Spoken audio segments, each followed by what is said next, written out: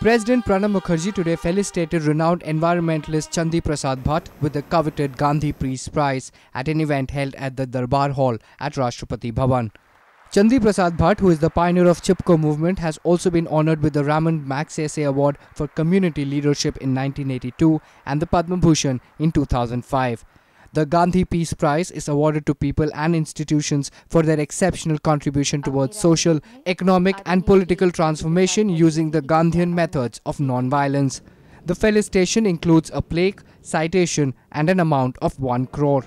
Several political leaders, including former PM Dr. Manmohan Singh, Minister of State for Culture and Tourism Shripad Yesso Nayak, diplomats from several countries and eminent personalities from all walks of life attended the event.